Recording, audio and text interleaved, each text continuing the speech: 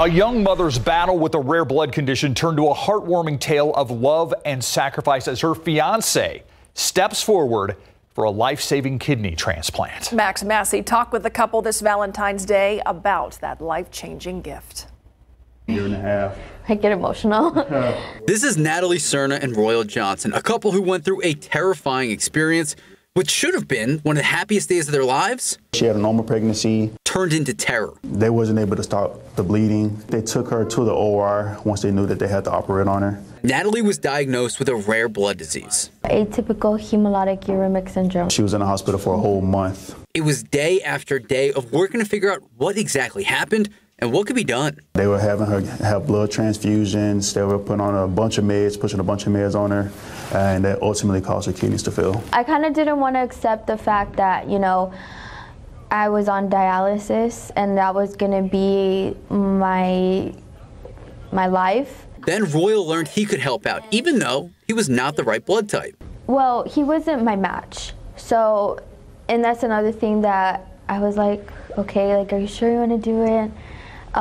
Because he would be giving it to somebody else. So the transplant has an exchange program, which is an awesome exchange program. The pair went through the kidney exchange program at Methodist Transplant Institute.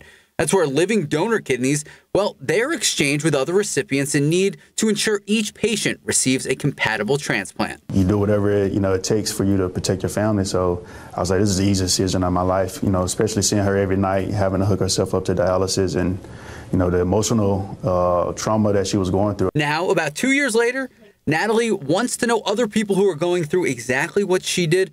She wants them to know they're not alone and that there are programs like the kidney exchange to help out.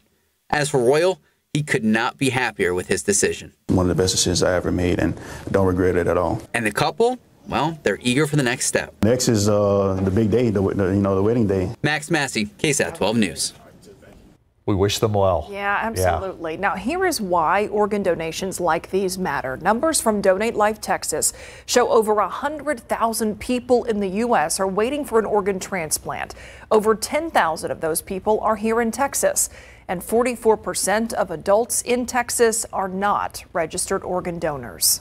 So here's some resources for you. If you want to sign up to be an organ donor, you can head to donatelifetexas.org/register or TOSA1.org. There you can find a form to become a registered organ donor, as well as facts about organ donation.